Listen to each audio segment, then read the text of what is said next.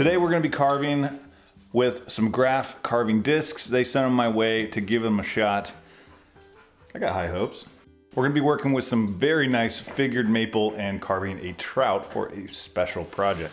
Let's see how these things do.